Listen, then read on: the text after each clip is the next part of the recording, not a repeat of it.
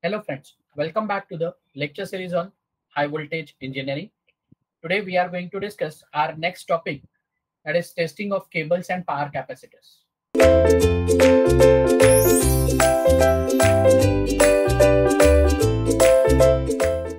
The cable and capacitors are the apparatus, electrical apparatus are used for the purpose of electricity. That is one of the apparatus of the power system, and we are going to test these two apparatus with different methods. Now the question arises, why this cable is included with the power capacitors? The reason is very simple. As all of you know, capacitor means a plate separated by a certain distance having a insulation in between. So one plate, if it is positively charged, the other plate get negatively charged. And the purpose of capacitor is to store the electrostatic energy. Like inductor stores electromagnetic energy, capacitor stores electrostatic energy. Whenever the cables are used for the distribution of the power, whatever the electrostatic charges which are get developed on that cable insulation decides the effect called the capacitance. And therefore, whatever the methods which are used for the testing of power capacitors, that can be same used for the testing of cables. So cables are very important electrical apparatus for the transmission of the electrical energy by underground means. So it means the underground can be done for the cables. That is, underlaying is done for the cables. They are also very important means for transmitting voltage signals at high voltages. For power engineers, large power transmission cables are of importance. That is very, very important. And hence, testing of power cables only is considered here. Of the different electrical and other tests prescribed, there are different methods, important methods to ensure that cables withstand the most severe conditions that are likely to arise in service. Now, the different tests on cables may be classified into categories. The classification is the dielectric power factor test, high voltage test, and partial discharge test. For over voltage and withstand test, samples have to be carefully prepared and terminated. Otherwise, excessive leakage or end flashovers may occur. So during testing, the normal length of the cable sample which is used, that varies from 50 centimeter to 50 centimeter to 10 meter. The terminations are generally made by shielding the end conductor with strass shields or terminations to relieve the ends from excessive high electrical stress. A few terminations may be used, that can be used for during power factor test. The cable's ends are provided with shields so that the surface leakage current is avoided from the measuring circuits. So this is what the introduction to this testing of the cables and power capacitors. Let us start with the first methodology called as dielectric power factor test. This dielectric power factor test is done using the high voltage sharing bridge. You can see this high voltage sharing bridge shown in the diagram, where we have the test specimen with standard capacitor, the variable resistors, and R3C3 parallel variable capacitance, where the D is that is, say, galvanometer, and G be the ground terminal connected to the supply transformer. Means this complete unit sharing bridge is connected to the supply transformer. The power factor or dissipation factor, that is called as tan delta. Power factor or dissipation factor, that is called tan delta, is measured at 0.5, 1, 1.66, and 2 times the rated voltage of the cable. Rated voltage of the cable. So that can be done measurement 2 times the rated voltage, and that voltage must be a phase voltage of the cable. So let us understand what is sharing breach. So we have already discussed this particular methodology while discussing the power capacitors. While discussing the power capacitors. So this method is also used for the high voltage capacitors. So in power frequency range of 25 to 100 hertz, sharing bridge is very versatile and sensitive bridge and is readily suitable for high voltage measurement. The stress depends on the relative permittivity and tan delta. That is permittivity and tan delta. That is loss factor that can be obtained with this particular bridge called as high voltage sharing bridge. The diagram says that diagram is shown in the figure. So the lossy capacitor or capacitor with the dielectric between electrodes is represented as an imperfect capacitor of capacitance, say Cx, which will Cx together with the resistance Rx. So we have that Rx internal resistance.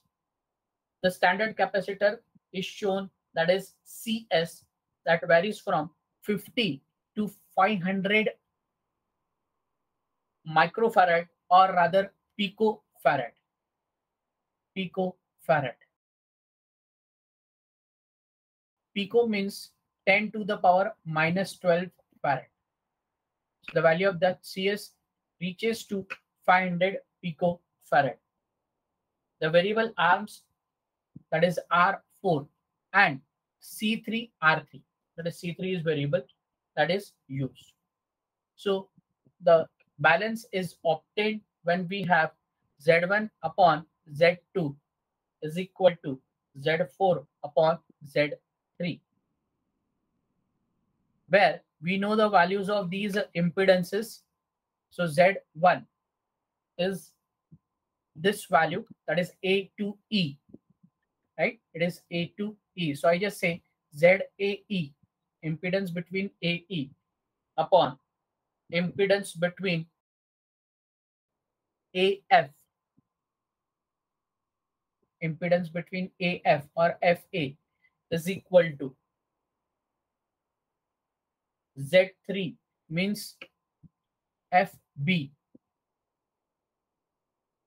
upon ZBE. So impedance ZAE means Z1. And what is Z1 value? It is Rx plus 1 upon J omega Cx. It means Rx plus J, Rx minus J omega Rx minus J JXCX, right? Right? It is Rx minus JX, that is capacitive reactance for this Cx. And what is XC? It is 1 upon J omega Cx. So when J goes down, the sign changes to plus. So that minus sign becomes plus. Then Z2. Z2 is equal to 1 upon J omega Cs, standard capacitor. Z3, it is parallel combination of R3 and variable C3. So parallel combination finally gives you this J omega C3 R3, that is R3 upon this. And last is Z4, which is variable resistance R4. Okay, so this particular balance is obtained when we have Z1 upon Z2 equal to Z4 upon Z3. That is, these are the values of impedances. The impedances values can be written. So now if we put these values in the balance equation, that is equilibrium, what we get, the values of Cx. Here this particular value is already discussed. The derivation is already discussed in the discussion of high voltage power frequency voltage measurement, right? That is the testing method only. So you can refer few of the previous lectures. So Cx can be given as R3 upon R4 into Cs. This is what the value of Cx. So I just write down this value in bracket so that everyone can understand. Then the value of Rx, so small rx is equal to C3 upon Cs into R4. See, basically these values can be calculated by just solving and putting Z1, Z2, Z3, Z4 values. Then the loss angle tan delta. See, finally, ultimately, we have to do this measurement. So tan delta is omega Cx Rx is equal to omega C3 R3. That gives you the measurement of tan delta. That is loss angle measurement. And this loss angle measurement is nothing but the power factor measurement. That loss angle measurement is nothing but the power factor measurement. So this power factor or dissipation factor, that is tan delta, which is written here, that can be measured at 0.51, 1.66, and 2 times the rated phase voltage. That phase voltage, twice of that, 1.66 times of that, or maybe same or half of the rated phase voltage. So this is what the methodology called as dielectric power factor test. The another testing which is called as a high voltage test on cables. So cables are tested for withstand voltages using the power frequency, AC, DC, and impulse voltage. So high voltage testing is basically done on power frequency AC, then DC, and impulse. Impulse means high voltage, high frequency at a different voltage levels. At a different voltage levels. That depends on the utilization of that particular cable. Now, at the time of manufacture, the entire cable is passed through a high voltage test at the rated voltage to check the continuity of the cable. So it means that has to, like, that particular cable must be tested at high voltage at a particular rated voltage for which that particular cable is going to be used, and that is to be checked to continuity of the cable.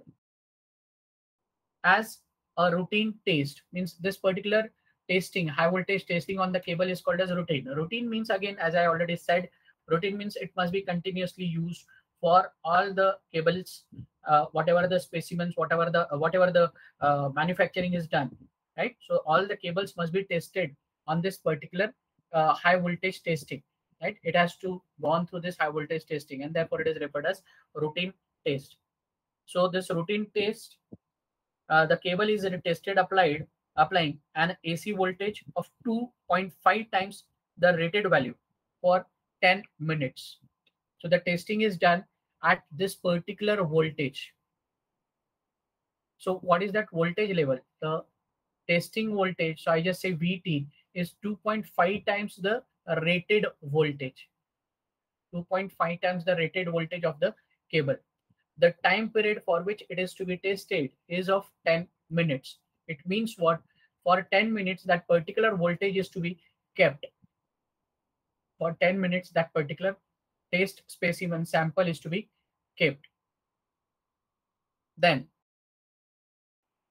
if there is no damage to the cable insulation, then that particular cable can be used. It means that cable has passed the test. That cable has passed the test. The type tests are done on cable samples, means type tests can be done on cable samples using both high voltage DC and impulse voltages. It means now next the cable can be tested for the rest of the two voltages, right? And that particular test called as a type test. If one of the tests has passed, or if one of the type of voltage, AC voltage, power frequency, if the cable has passed, then the samples can be taken. Few of the samples can be taken from that complete unit, and that can be tested on DC and impulse voltage, and therefore it is called as type test. The DC test consists of applying 1.8 times the rated DC voltage of negative polarity. and that can be applied for 30 minutes. So here one of the tests that is done, another test, type test, where it is 1 point times the rated voltage, but the time for which it is to be kept is more, and it is 30 minutes on negative polarity, on negative polarity. And the cable system is said to be fit. It means it has to pass that test.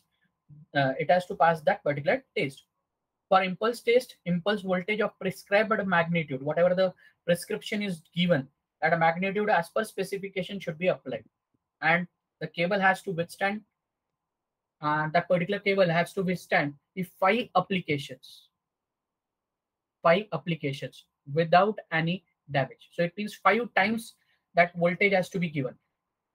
Like one test is given of impulse voltage, second test, third test, fourth test, and fifth test. So 5 applications of the impulse voltage to be given. Generally, after the impulse test, the power frequency dielectric power factor test is also done to ensure that no failure occurred during the impulse test. Okay, so this is all about the high voltage test on cables. We have another thing is partial discharge test. Partial discharge test. This partial discharge measurement and the discharge locations are important for cables, since the life of the insulation at a given voltage stress, that depends on the internal discharge. Now we have already discussed what is meant by a partial discharge. Partial discharge means the voids which are present in any of the insulation. If I just consider insulation like this, there is an insulation, and in that particular insulation there is a void present. The insulation thickness is say 1 centimeter, and the thickness of this void is 1 mm. 1 mm means 0.1 centimeter. 0.1 centimeter. So as compared to 1 centimeter, 0.1 centimeter is very small. But this particular void is present. So if this void is present in that insulation, that may give the internal discharge, and that creates the voltage stress on that complete unit of the cable. Also, the weakness of the insulation or faults can be detected with the help of this particular test. And that is that portion of the cable, if weak, may be removed if necessary. If that particular portion is weak, right? If that particular portion is weak, then we have to remove it. The equivalent circuit of the cable for discharges that can be shown in the diagram. So you have to refer the given diagrams which are given in next slide. So let us discuss those figures so that everyone can understand. So we have figures, like let us say figure A. So this is what figure A and figure B. So if the detector is connected through a coupling capacitor through one end of the cable, that is shown in this figure. You can see this is your figure A. This is called cable equivalent circuit. Cable equivalent circuit. Here what you can see is there is a resistance, inductance, and capacitance. So I just say this is your inductance, capacitance. Again, inductance, resistance, capacitance, and so on. And here it is discharge. Here it is discharge, right? Then we have, so this is called as cable equivalent circuit for discharge. Then discharge detector, it is represented as DD. You can see here that discharge detector DD. Okay, that connection to the long length of cable. And there are two figures, figure A and figure B.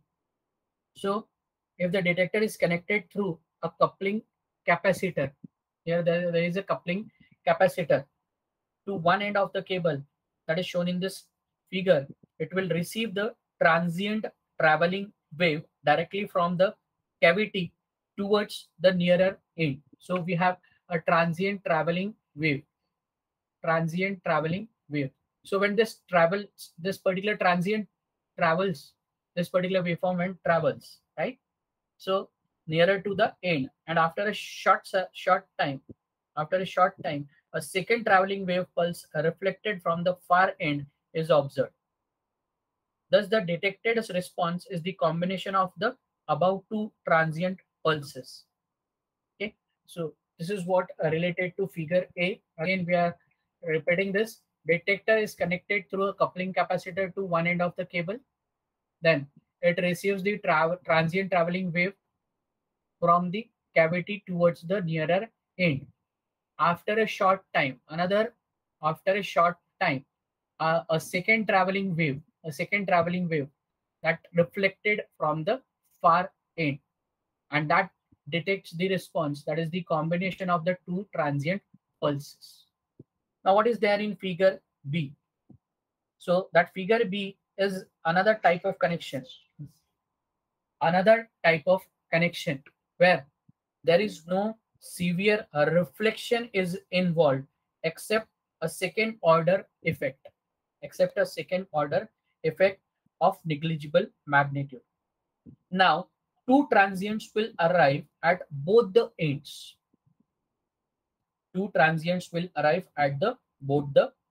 So let us check the figure. So here you can see again there is a discharge detector used with the coupling capacitor. Okay, now there are two traveling waves. Here we have that high voltage application, here we have that high voltage application. Here this is the high voltage application connected to one end, and discharge detector to the point end, cable end, right? Here on both the ends that high voltage is applied. So this is what figure B. So no severe reflection is involved except a second order effect of negligible magnitude. Now two transients will arrive at both the ends of the cable. So here we find two transients. We to find two transients from this end and from this end. So we find two transients. Okay. So this two transients from both the ends of the cable, and the superimposition of the two pulses is detected. This can be obtained by adding the responses of the two transients.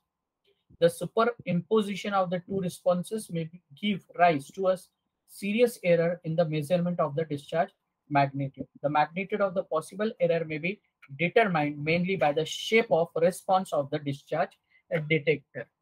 Maybe with the discharge detector. So here the points are already mentioned. So this is all about this particular figures. So now few more points which I want to share here, like the voltage dip caused by a discharge at a fault, that is void, is propagated as a traveling wave along the cable. This wave is detected as a voltage pulse across the terminals of the cable ends. By measuring the time duration between the pulse, the distance at which the discharge is taking place from the cable end can be determined. The shapes of the voltage pulses depend on the nature of the discharge. So we have the typical voltage shapes. So let us say wave shape first. So I just want to show this. Here we have time. Here we have time on x-axis, and the voltage discharge in void. So it reaches high value, and then due to discharge it backs to this position. The time is the initial time where the discharge occurs. So let that time be t0. This is the magnitude of that voltage where the discharge takes place. So wave shapes observed with oscilloscope. This kind of wave shape that can also be observed. So this is the discharge in void. This is the discharge in void. Discharge in void. So this typical wave shape is shown in this. Then there is a detection circuit for the pulses that can also be drawn. Now that detection circuit can consists of the capacitor,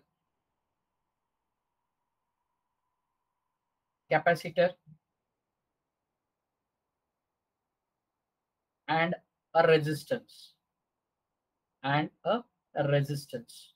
So this is capacitor and resistance across which the voltage can be measured. Okay, this can also be drawn without the capacitor also. That is, this is the combination called resistor capacitor with the cable connection. Okay, then attenuation traveling wave. That attenuation traveling wave can be drawn where we get the height of the impulse with the distance. So the distance can be shown on x-axis, and the height of impulse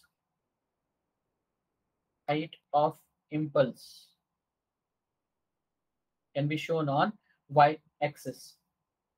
So this is the detection circuit of the pulses, and the attenuation of the traveling wave of the cables is given in this diagram. Generally, the pulses detected across the resistor are distorted after passing through the amplifier of the discharge detector.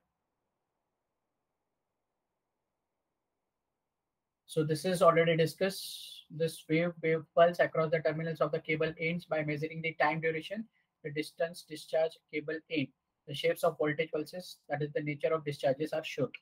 Okay, so you can see this particular figure for understanding purpose. Then, in order to scan the entire cable length for voids or imperfection in manufacture, the bare core of the cable is passed through a high electric field,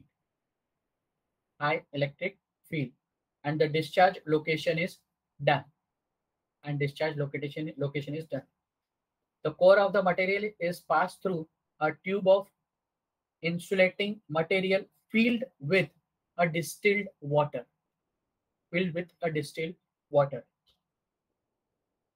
Four electrodes in the form of rings are mounted at both the ends. Four electrodes in the form of rings are mounted at both the ends of the tube as well as at the middle, such that they have the electrical contact with the water. The middle electrodes are energized. With the high voltage, and the other two electrodes and cable conductor are grounded. So this is very, very important.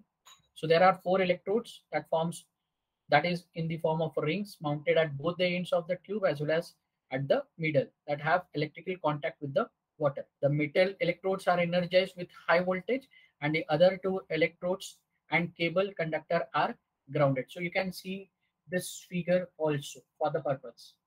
You can see these figures for the purpose. Okay. Now, if a discharge occur in the portion between the middle electrode, as the cable is passed between the middle electrodes portion, the discharge is detected and is located at that length of cable. So if the discharge occurs at the middle electrode, cable is passed between the middle electrodes portion, the discharge is detected and is located at that length of the cable. So this test is very convenient for isolating the defective insulation at the factory site. The manufactured cable, before being rolled onto its former, can be conveniently passed through the test apparatus. The defective part can be isolated and cut off from the cable reel before it is sent from the factory. So before sending from the factory, the scanning can be done. So this, we can say that it's a scanning method. We can say that it's a scanning way of the cable.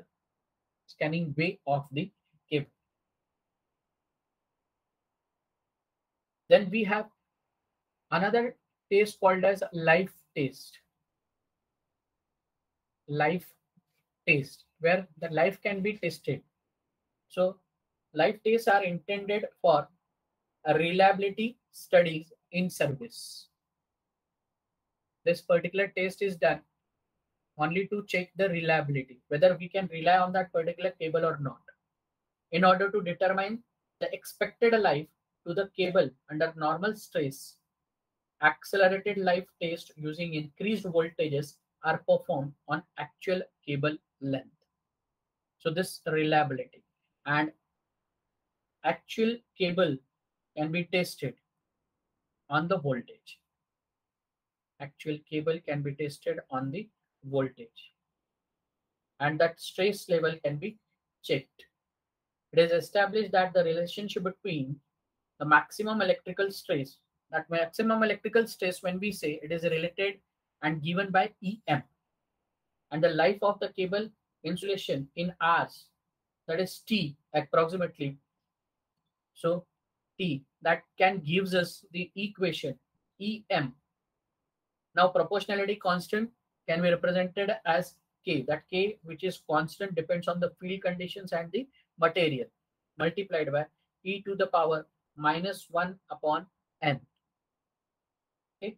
So by conducting long duration life test at increased stress, let us say 1 hour to 1000 hour, the expected life at the rated stress may be determined. So this can be done on the cables or even on the power capacitors. So hopefully you understood this particular methodology of testing the cables and or power apparatus. So thank you so much. Take care.